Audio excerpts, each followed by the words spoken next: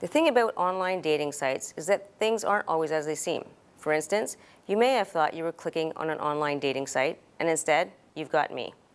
I'm Michelle Grandbois with the Vancouver Police Department Sex Crimes Unit.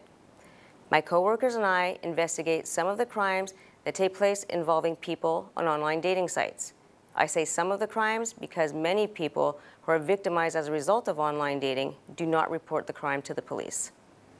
People who are connecting online, particularly women, are increasingly at risk for sexual assault, other violent crime, and fraud. Still think it only happens to other people?